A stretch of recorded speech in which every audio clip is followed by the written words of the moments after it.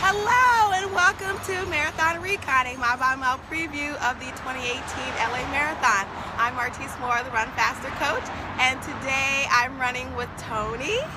Tony is a veteran LA Marathon runner and he's running for the charity Sam Fund. So we're going to find out all about that. So let's get started.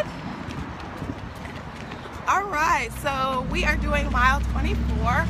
So we just crossed the 23 and we're running to mile 24. So we just come up that last gnarly hill of the race. And at this point in the race, Tony, how does it feel? Your legs are burning. You have the thought that there's only 2.2 miles left right now. Everything hurts, but you're kind of powering through and just kind of putting your head down and trucking through it at this point. Okay, so how did you actually, do you remember this part of the race? I do remember this part of the race. Okay. And I was drinking as much water as I could possibly find at all the 8 stations. Okay. Right around here, yeah. Okay. So how glad were you to see this flat part after that hill? Oh man, it's a godsend. It's a godsend. You go up that hill, and of course everything is burning. Right. And you finally get to the flat, and you're like, oh wait, it's just flat and slightly downhill all the way to the end. You're like, right. Yeah. Okay, yeah, so we're inching closer and closer to the promised land at this point. So why are you running this again after all that pain and burning you put your legs through? It's fun. It's a healthy habit to have. A lot of people have habits that are not so healthy. I was one of them. I used to smoke for years. Okay. And running was what got me to quit smoking. Oh, nice. So I figure I have a very addictive personality, so I think if there's anything I want to be addicted to, running is a good thing to be addicted to. Oh, cool. And definitely. The longer the distance, the better. Right, yeah, that's a good thing to take it out on. Cool. Do you do longer than marathons? Or? Yeah, actually I just ran a 60K last month in February. Wow. It was out at the Black Canyon City out in Arizona, just north of Phoenix. And that was like my first really long distance I've ever done. Wow, and how did that turn out? Well, you're still with us. I'm alive, I'm here.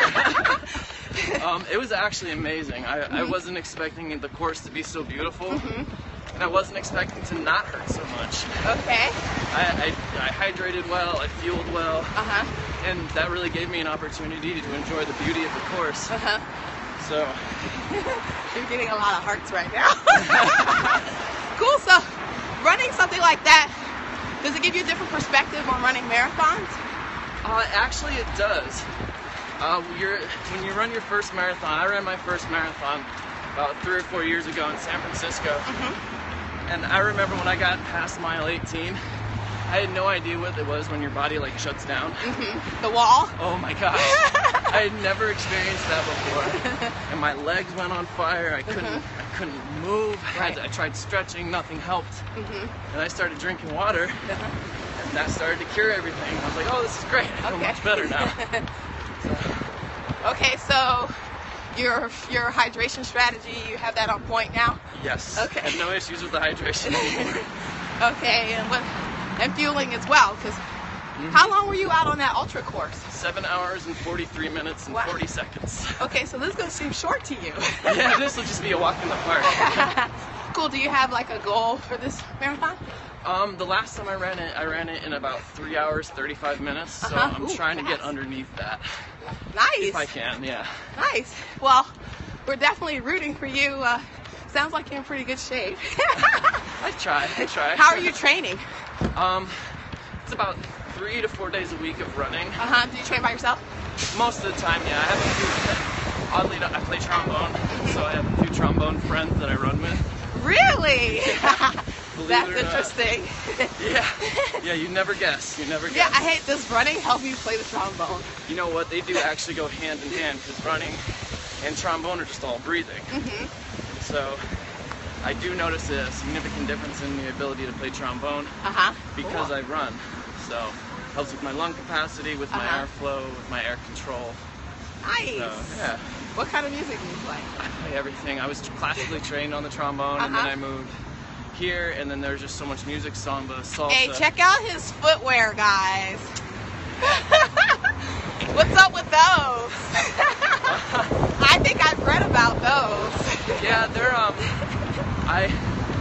what is it, like 2 years ago, I was running, I ran on my first 50K, and had this horrible pain in my right foot. Didn't know the difference between good pain and bad pain. Came to find out that it was a bad pain. Okay. The nerve in my right foot got damaged from about 20 years of skateboarding. Oh. So what it done is it formed like a fatty deposit around the nerve. Whenever I have my feet in shoes and I tie them off, it cuts the circulation off. And then it just feels like an ice pick going right through through my foot. Yeah, it's horrible. So I tried many different things. The only thing that really seemed to work for me was running barefoot. But I wanted to be able to go longer distances right away. So I switched to sandals. So I alternate between the two of them, barefoot and sandals. Okay. And allows my feet to expand as much as they need to and get the proper circulation. And I don't have that pain anymore. So. Wow. So what are these sandals called? Like they have these are called Luna sandals. Okay. Yeah, those are the ones I read about in the book Born to Run. That's exactly what I found out about them too. Yep. Exactly. Great book. Great book. Cool. So, like, I mean, it's just great. Like, I mean, I've never seen anybody. Are you planning to run the marathon in those? Oh yeah. Oh yeah. I can't run anything else, so it's either this or bare feet. So what if somebody steps on your feet? You know, you just deal with it. You just kind of deal with it. I've noticed that because of sandals and running barefoot, I've become hyper aware of what's going on down here a lot more so than when I was in shoes. Okay. So I do make sure I know exactly where every single foot placement is. Oh, good. Yeah. So do you feel like your feet are maybe stronger? I do feel that. I feel like everything is stronger. Honestly, I've never been this fast. Oh wow. I competed. Definitely look pretty light. I feel great with these sandals. It took me a little bit of an adjustment period for sure, but I mean, I've been about a year and 3 months running in sandals, and I would never take it back. Nice. It's but I'm sure you definitely weaned yourself onto them. Oh yeah. Oh yeah. You can't just jump into those guys from regular shoes and run long distances. Oh no. Oh no. You got to build up the strength in your feet to. Exactly, and a little bit of calories. Right. Okay. Okay, so not only are you out here running to get a PR, but you're also running for the charity Sam Fund. Can you tell us about that, what they do?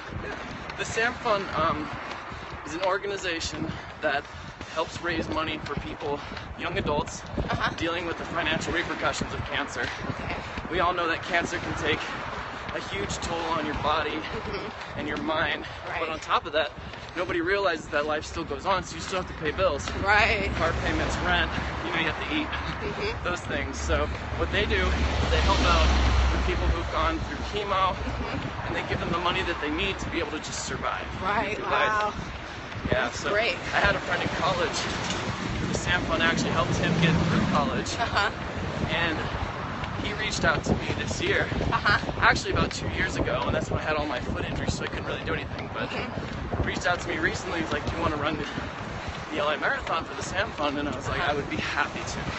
Oh, that's awesome. I mean, cancer's obviously affected most everybody in some sort of way in their lives, whether it's relatives, if it's their own, whether it's their animal. My dog lost a leg to cancer 7 years ago, so anything I can do to help out, I'm happy and grateful to be able to do that. Yeah, that's amazing, because that's definitely a big part. Not you only going through such a horrible ordeal with trying to overcome the challenges of cancer, but one of them is financial challenges. Oh yeah, it can be so much. I mean, chemo's so expensive. Yeah, that's good to know that there's help out there. Oh yeah. Okay, so we need to help you out. Are you raising a certain amount of money? I am raising a certain amount of money. I hit my goal, but that does not mean, even though I hit my goal, still want more. Please donate. I mean, cancer isn't stopping. So just because I have hit my goal, doesn't mean that's where I need to stop as well. Just like running. Exactly. As soon as you get one PR, you're on to the next one. Or the longer ultra race. Exactly. Get a little taste of that 26.2 and you're like, I wonder if I can go further. So we'll definitely put your link up with this video. So since you're a veteran of this course, and actually guys, it's actually starting to get downhill here now. Yes. So that's pretty cool. And we're in Santa Monica, by the way. So it starts to get a little bit cooler here too, which is nice. That nice cool ocean breeze. Yeah.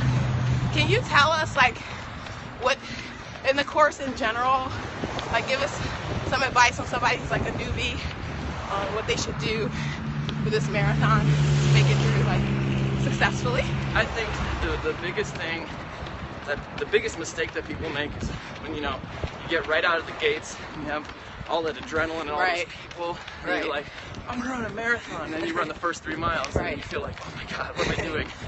So I think that the biggest advice I can offer to anybody is just try and pace yourself. Do the first half of the marathon slower than you would normally, and then try and push it a little bit after that. So once you hit the 13, that's when you want to start to go faster. The crowd will kind of disperse, so they have room to run a little bit more, and it won't be as crazy.